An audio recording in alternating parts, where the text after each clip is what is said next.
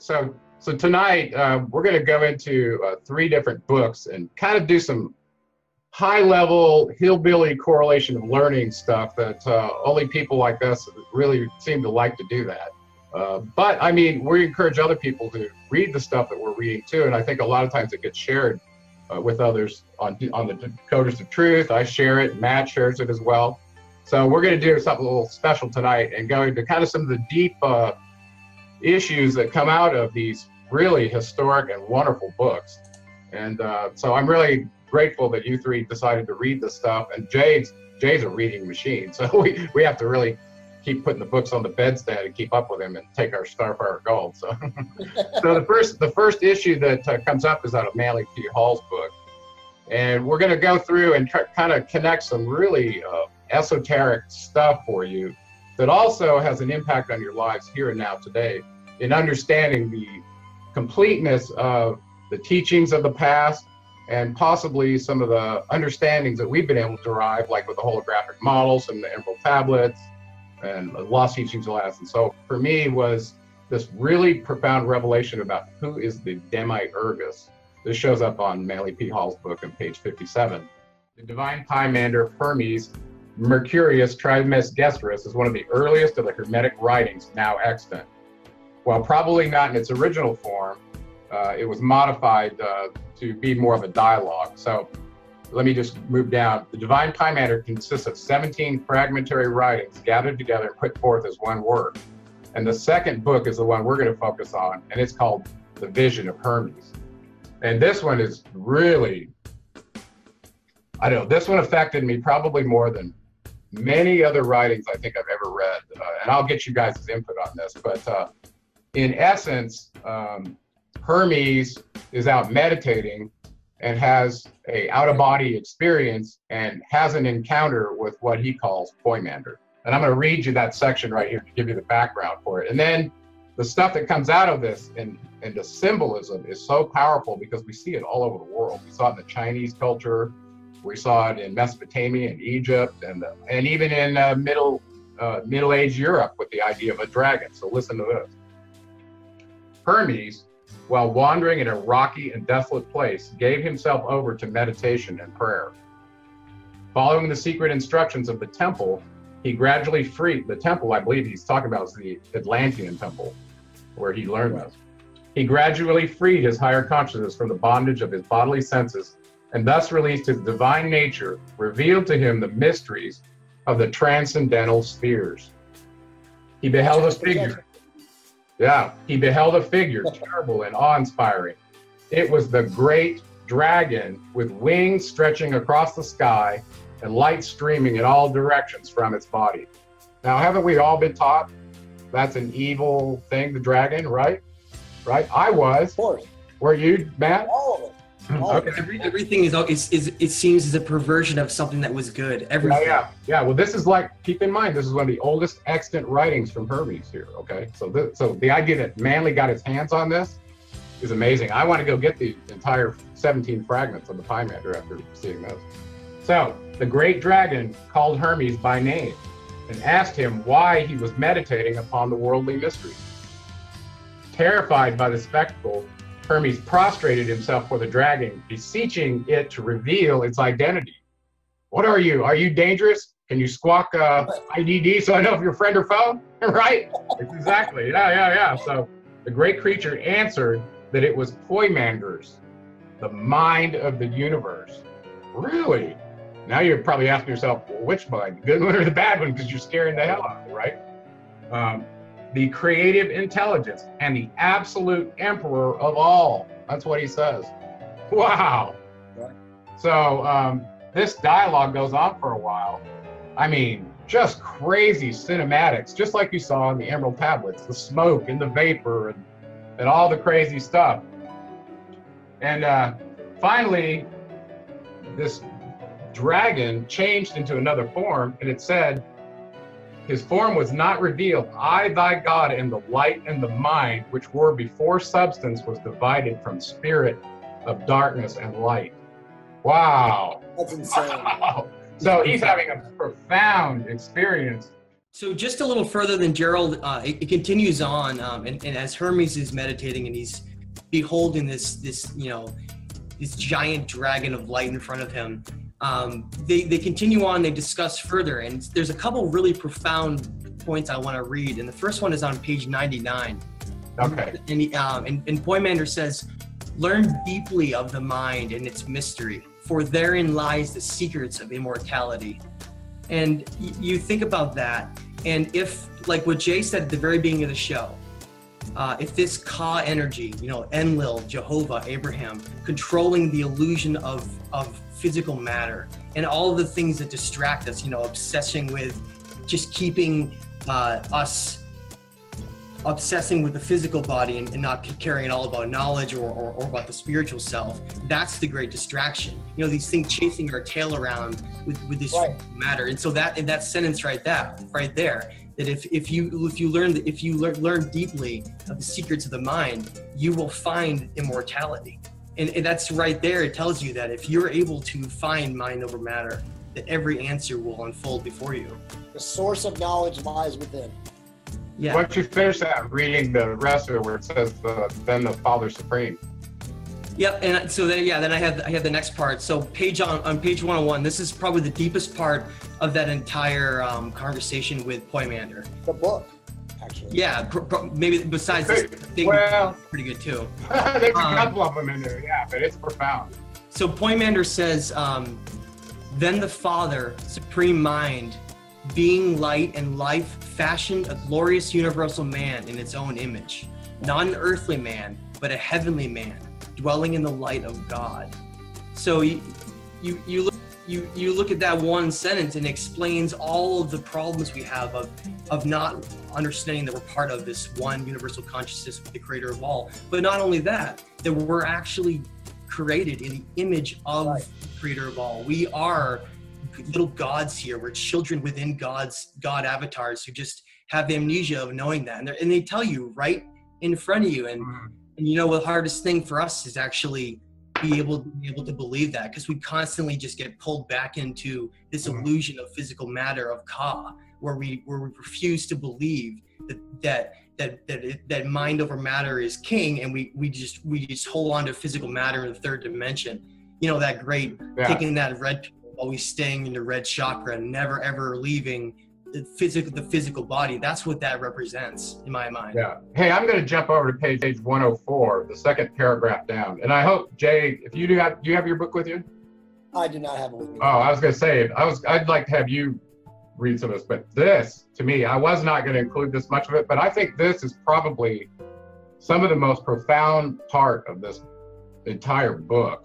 And so I focused in on this, and I think it'll weave in well with where we're going to go with the rest of this. So I didn't give you this map that we were going to do this, but I'm going to do this, okay? So on page 104, the second paragraph, Poimander continues as he's telling Hermes all these different things about, he had just finished telling about the chakras and ascending the 7 rungs of the ladder. He's talking about, raising your consciousness. So right after that, he says, the path to immortality is hard and only a few find it. So even though this Ba energy is put in us, if you don't awaken it, you may not go down this immortal path. So and Gerald, can I just jump in there really quick? Sure. Going along what you just said, you said the path along the way is hard and many will fall. If we go back to the anonymous Enki message of all things, at the end of that message, I found a very striking thing he wrote where he said, there are many warriors among you, and most or many of them will fall. And it's almost the same thing. Yeah. And it tells me that I think beings from all over the universe are all here, learning in this teaching or prison planet. Then it goes to show you that they're being challenged by the very same things that are trying to deceive them, and that only those who are able to rise to the greatest heights will actually be able to break out of Ka.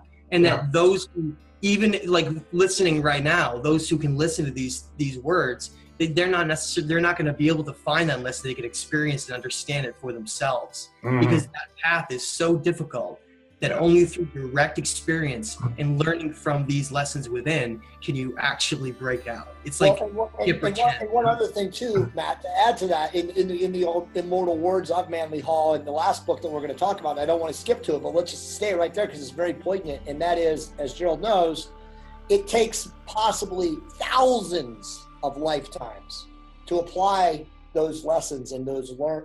Because you keep forgetting every time. Yeah, that's a hard pill to accept. But here, listen to this. See if we get some more clarity. I got to do 1,000 more of these again. Yeah.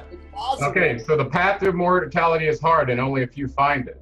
The rest await the great day when the wheels of the universe shall be stopped, and the immortal sparks shall escape from the sheaths of substance. There you go. Woe unto those who wait; they must return again, unconscious and unknowing, to the seed ground of stars, and await a new beginning. Those who are saved by the light of the mystery, which I have revealed to you, O Hermes, and which I now bid you to establish among men. This is where the Great Commission comes in. Shall return again to the Father who dwelleth in the white light. So all of you that are talking about avoiding light at death because of the psyop, it's a farce. Go for the light. All trickery along the whole thing has been trickery. And when we get to the next part with Satan, you'll learn that the trickery is. I got some more.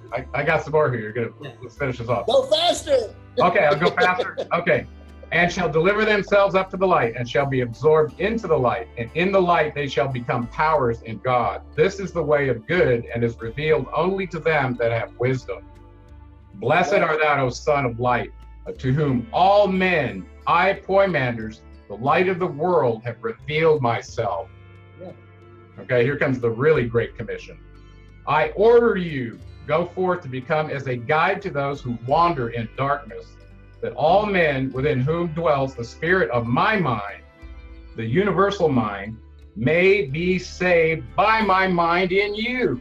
That's awesome. The dweller within. Beautiful. Which shall cast forth my mind in them. Establish my mysteries, and they shall not fail from the earth. For I am the mind of the mysteries, and until mine fails, which is never, my mysteries cannot fail. Boom! That's incredible. So when you see that Thoth set up mystery schools, and Jesus did his teachings, and Confucius did all these incarnations from Hermes on, because of this encounter and the affiliation with the dragon, okay? Remember before he changed his symbol in my second book to an upside down star to go out with the right side up star for Isis, that was their symbol, but before that it was the goddess and the dragon. And this is why he affiliated himself with Poimander. And that's why they're called Hermetic writings, because they came from this inspiring moment with the great mind of the universe itself. Right. Yeah, so I know I went a little bit over on that one, and we got a lot to cover. No, it's awesome, though. let me just say, let me make a point there. So yeah, go ahead. I'm going to switch over to the next one. How poetic, impactful, resonant is it that there's the creator of all himself, God, in his many manifestations, it's telling us right there in the book that if you do not seek, exactly, right there, snuffing out. Picture of Hermes. Okay, that dragon is not the one he's talking about. This is a land-based dragon that represents your skewed perception prism. Okay. Yeah, but the reality is like God is telling us that you're going to reincarnate over and over again until you choose to find the light that's within you, which is him, the light inside, the indweller in me. That's exactly it. This is what I saw, because it coincided with the Emerald Tablet so closely. He told you you're born in this illusion of the demiurgus of Ka, but in you is this mind of the great source of all, which is my job to wake up in you. That's really profound. So just link it really quick to a great metaphor for this. The movie Groundhog Day. You have almost this idea of these lives over and over again with the same thing that's distracting you. And you will relive the same nightmare until you can finally change. You become a good person. And all of a sudden, the nightmare no longer. Which movie was it? Which movie was it that Tom Cruise was in where he was like a soldier? He kept coming back to the same. Minority Report. It was the one. It was 2 years ago. That movie. Yeah, but it was the same concept of you keep coming back and trying to figure out where you are and preserve your conscience so you can go farther, right? So I thought that. So anyway, that was really profound for me and established for me a vision of what the dragon symbology was all about. That clearly Hermes, Thoth, Quetzalcoatl adopted. Yeah. So let's move on to the next one. So in this next discussion from Manly P. Hall, which I think is fantastic, it's on page 407 for anybody who has them. Adam, the Adam and Eve character, is having a discussion with the character that we have been told biblically is Satan. Okay. And it's absolutely a fantastic read, and in essence, without reading all of it, and I think there's some of it we may want to read. You've got listed down page 407, Matt. Yeah, you should start with "I, the serpent answers" and read till the end of the paragraph. I'm gonna have you read it since I did the last one. I see where it is. Okay. So anyway, so Adam is having this conversation with this Satan being, and he's basically telling him, "I've had enough of you. I followed your dictates. Every time I asked to get higher, you rebuked me and sent me packing. And I'm just done with you." It's basically saying all the illusions, the lies, the destruction you've led me to, I'm through with you. Whoever you are, and I followed you. I thought you were my God, but clearly you weren't. So right after that point, once this Adam has broken his illusion of Ka, because that's really what he did when he reads that. Says all this illusory stuff that you fooled me with, no more. Right after that, this being that he's seeing, what he calls Satan, has a discussion with him. Matt, why don't you read that part right from? Okay, so we have to understand this idea of the illusion of Ka and how this demiurgus is protecting this reality from being broken by only those who are able to achieve this kind of hero path along the road, because the road is hard and it's meant to be only succeeded by those who have the courage to travel it. So within all of Adam's frustrations, he's standing in front of Satan, and this is what Satan says to him when he's right at his breaking point. And this is what's so amazing about it, that people have to kind of understand to not be so frustrated in life. Yeah, as a matter of fact, if you could do this paragraph, then we could get some segments of the next one, because it's very, very telling. These two conversations, the vision of Hermes and this one, of the entire book. And then actually toward the end where where this professor shows up at the American flag and the signing of the Declaration of Independence, that's really good too. I love the professor part. I must say, I really like time for that. There's so much in this book. And they always say, it's always darkest right before the dawn. So Adam in this is a metaphor. What timing right now for this, right? So Adam is at his breaking point. No coincidences, Gerald. That's awesome. Go ahead, Matt. Yeah. Just like our species, right? They're at their breaking point. They've been tricked by Ka for so long, and they've done everything by the rules, and they've been stepped on repeatedly and dragged through the mud. And so right at its breaking point, as a great metaphor, Adam is sitting there basically throwing up his arms in frustration for everything in reality that he's tried to achieve. And this is what the great Satan says to him.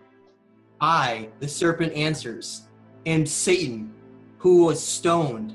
I am the adversary, the Lord, who is against you, the one who pleads for your destruction before the eternal tribunal. I was your enemy upon the day that you were formed. I have led you into temptation. I have delivered you into the hands of evil. I have maligned you. I have striven ever to achieve your undoing. I am the guardian of the tree of knowledge, and I have sworn that none whom I can lead astray shall partake in its fruits." Woo! So right there, wow. You gotta look at all of this and realize that this great hand that does not want us to succeed, the one that wants us to die without ever achieving the light. Well, I would take issue with that. I would take issue with that. I don't think this being, I don't believe, is the Demiurgus. This is different. This is the one that's guarding the. No, I don't. I think it's the creator of all who's protecting. Well, yeah. Who was guarding the tree of knowledge of good and evil in the Garden of Eden? Enki. Okay. Oh, you mean Enlil? Yeah, yeah, yeah. Personally, I cannot distinguish whether this being, and we're going to go on with this here in just a second, whether this is because of the commission that was given to Thoth Hermes as the guardian of the Tree of Knowledge, or whether it was his father. But they've acted so much in concert, it's hard to distinguish them, really. So, well, when you agree that Enlil Yahweh is just an avatar for the Creator of all anyway to fulfill. Absolutely. He's just playing the destruction. Yeah. But I don't think. So really, that's all they're doing is they're just playing. Exactly. But he wasn't actually the guardian of the Tree of Knowledge. He appointed one. Remember the flaming sword. Anyway, so look at the second part of this. Adam replies. After he just got told by his adversary, the one that's been tricking him and deceiving him all his life.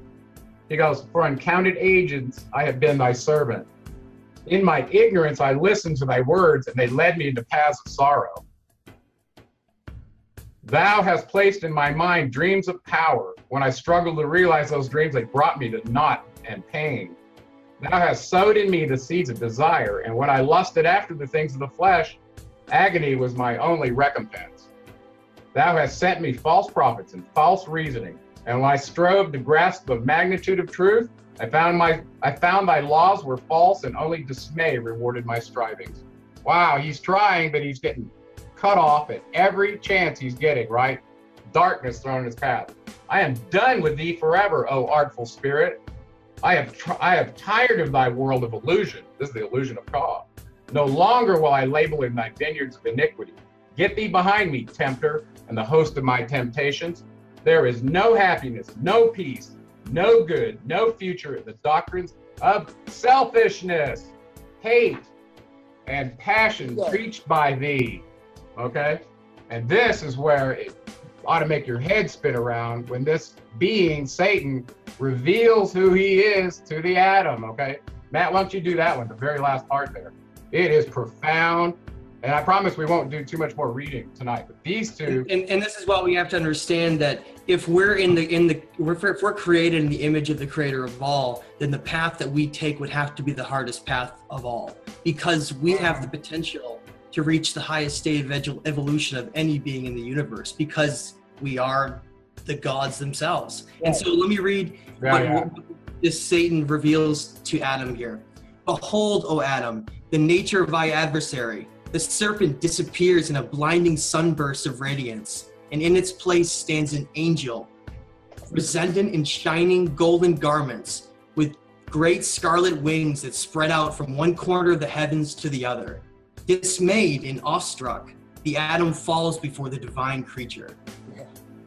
I am the Lord who is against thee, and thus accomplishes thy salvation," continues the voice. Wow. "Thou hast hatred me, but through the ages, yet to be thou shalt bless me, for I have led thee out of the sphere of the demiurges." Oh, there you go. See, that's how I'm telling you, this is not the same as the demiurges. This is a guardian of the Tree of Knowledge that can morph into any form. It's the bottom line here. That's why I think it's the Creator of all. Yeah. That's crazy.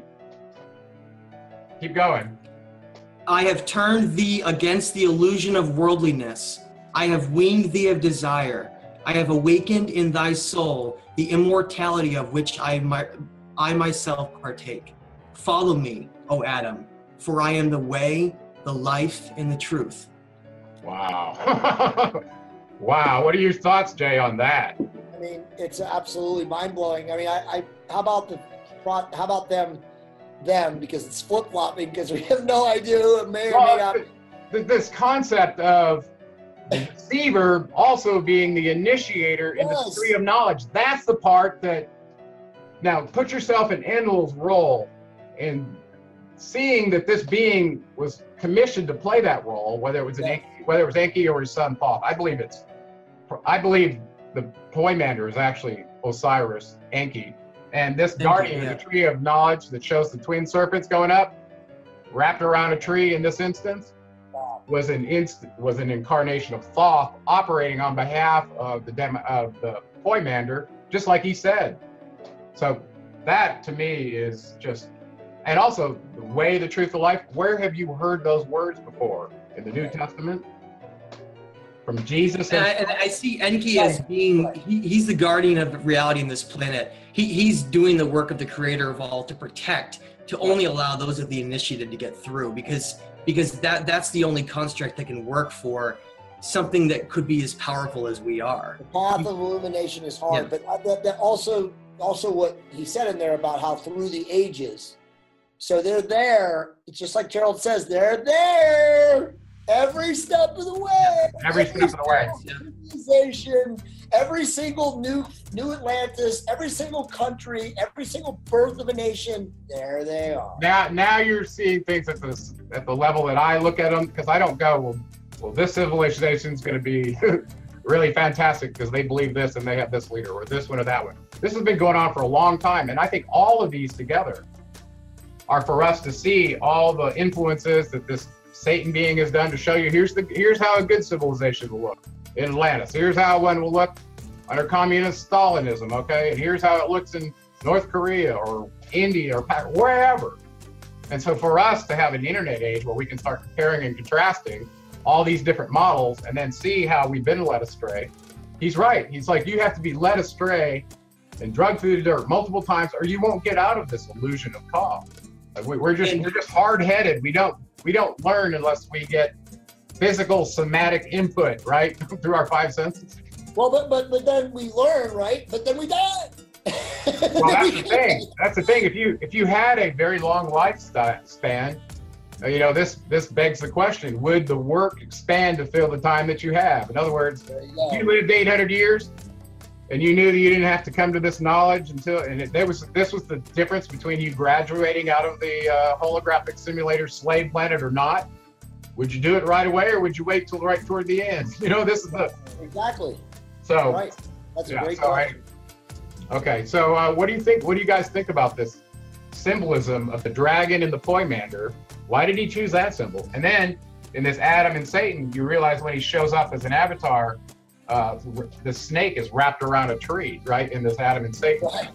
So he takes on this symbol of a snake wrapped around something, okay? Like Caduceus wrapped around the pole. And Enki had these too. And actually, go back to the tree of knowledge in the Mesopotamia, they had the twin serpents going up guarding the tree of knowledge, right?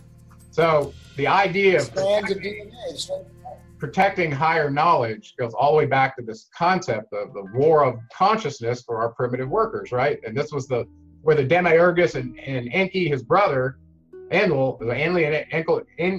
and Enki were basically tweaking the simulator based on how much consciousness we're allowed to have, and probably the cycle master's timing for when we're allowed to have it in this dimension. Right. Imagine you accelerate somebody beyond where they're supposed to be in their dimensional reality. Well, you've just messed up the whole basis for the school, right? So Gerald, that brings up a really interesting question right there, and it's kind of off topic, but I want to ask it. So if they were tweaking, both of us were tweaking us, and they had to get the approval of the cycle masters, what do you think was the most advanced form of us before they downgraded us and clamped us to be 120, right? Because we know Moses Zarathustra lived till he's 800 or 900 years, and Jacob and all those guys. So what was the ultimate quote unquote sapiens version before they clamped us? What do you think who that was? Was that just Noah? Noah was represented it, right? Well, going back farther than that, and actually we're going to get into that in the Lost Teachings of Atlantis. So I want you to narrate this one, Jay, since you're so familiar with it. I am too, but I want you to get a chance because you're leading right into the question that we're going to talk about in terms of, you know, at what point did we lose our full contact with the divine source, such that we ended up in avatar bodies and were disconnected from that source? There was some process there that happened, right? So I think we'll talk about that. So jumping over to page 76 on the Lost Teachings of Atlantis. And this is the book by John Peniel. And I know it's a fascinating book, by the way. It's a different this book. This one actually I was resistant because it was coming through the lessons of a master and a student instead of direct text like the Emerald Tablets or these others. Right. But with that said, they do a fantastic job on the history of Atlantis. It's profound. Which I wanted to share one thing on page 76 that really kind of struck me, because the Emerald Tablets came under assault by lots of people who said, "Oh, those aren't real, blah, blah, blah. They were all made up by Dorial." Well, listen to this as the master Zane of this, I don't know, Atlantean monastery. What else would you call it, Jay, that they set up? They were perpetuating the teachings of Atlantis in these monasteries. Yeah, it's the Atlantean monastery. Okay. Led by the great being who became known as the Atlantean Amaleus. This is a new name I hadn't even gotten for him before. Then known later as Thoth, and eventually well known as Jesus much later. Yeah. Okay, so this master teacher, Zane, this isn't me saying this, he wrote this, okay, on page 76, reconfirms what we've been seeing all along, is that when Thoth took on that great commission from Poimander, it was told to go establish my mysteries. That's a mystery school, right? Okay, there's a direct connection there with his mystery schools in the land of Campbell he set up. So he talks about a lot of that history in the Lost Teaching of Atlantis that also ties Thoth in, who titled and stated in the documents that I, Thoth the Atlantean, wrote this document. Okay, and later on, we see that several, Manetho and a couple of the other Egyptian priests said that this guy, I think Herodotus too, said Hermes Thoth had written over 35,000 works in sum total. We don't know how many lifetimes that was over, but they were all attributed to him. So that is fascinating. Gerald, Plato mentioned it too. Plato mentioned it in the Critias too. Right. And how many of those Hermetic teachings were burned, destroyed, and we'll never be able to read them? That's the you know what, Matt? I don't know. I think that's the story. I think that's the illusion. I think that a lot of that stuff I've read is Gerald, what was the book that told us that they saved a lot of the documents from Alexandria? That it was actually a cover-up to tell us, to keep people like thought that it was all gone, but they actually saved a lot. What was the book you and I read recently? I can't remember. Is it in? I think it was in Manly P. Hall. I think it was in Manly P. Hall. Yeah, it's Manly Hall. Yeah, a lot of the books, a lot of the stuff was saved, but they were obviously scurried out in the cover of darkness under, probably the Roman legions, and then they were hid away. I think they were hid away, Gerald, correct me if I'm wrong, somewhere in Italy. I'm not sure. I can't remember where. I don't know. My mind is kind of on this this segment right now before I forget it. But I wanted to share a little bit off of page 83 with you that tied together a lot of things for you. From number one, we heard that Doriel was part of this Great White Brotherhood.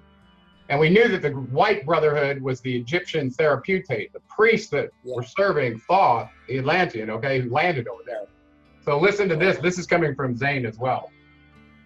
Some in the new lands were called the children of the one gods, or the Great Light Brotherhood, or Great White Brotherhood. Others became known as the Magi, magicians, and alchemists. Okay, and then later on down, it says a branch of the Magi formed communities around the 5th century BC, eventually become known as the Essenes. This is where my mind started tripping on this, okay? The purpose of this community was specific: to live a strict spiritual life, as pure and disciplined as possible, in order to provide the ultimate physical vehicles, avatar bodies, okay, for the final incarnation of the being that was Master Thoth and his soulmates. Wow, you got to be kidding me! So they're grooming avatars for a future time so that they can incarnate in them and do their Atlantean mission.